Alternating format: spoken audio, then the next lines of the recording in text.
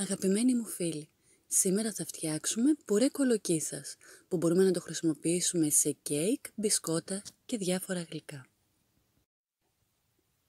Ας ξεκινήσουμε φίλοι μου να φτιάξουμε πολύ εύκολα πουρέ κολοκύθας.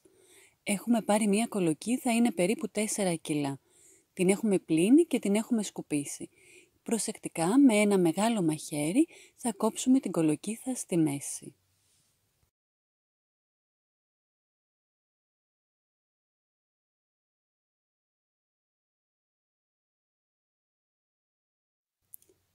Με ένα κουτάλι θα αφαιρέσουμε τους σπόρους και τις ίνες από την κολοκύθα.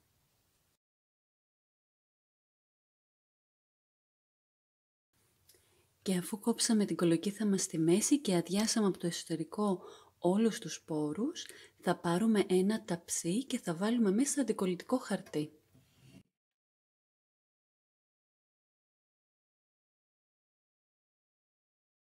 Θα πάρουμε την κολοκύθα και θα τη γυρίσουμε ανάποδα. Θα τη βάλουμε να ψηθεί στο φούρνο στους 180 βαθμούς για 1 ώρα περίπου. Θα δοκιμάσουμε με ένα μαχαίρι να δούμε αν περνά με ευκολία τη σάρκα. Εάν περνά με ευκολία η κολοκύθα μας είναι έτοιμη.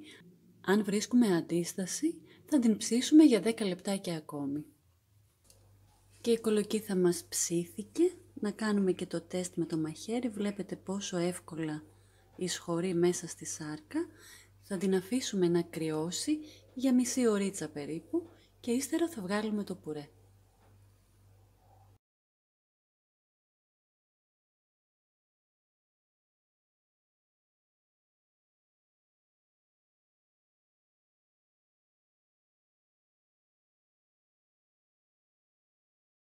Αφαιρέσαμε όλη τη φλούδα από την κολοκύθα και τώρα θα πάρουμε κομμάτια από το εσωτερικό, θα τα βάλουμε μέσα στο μπλέντερ και θα τα αλέσουμε.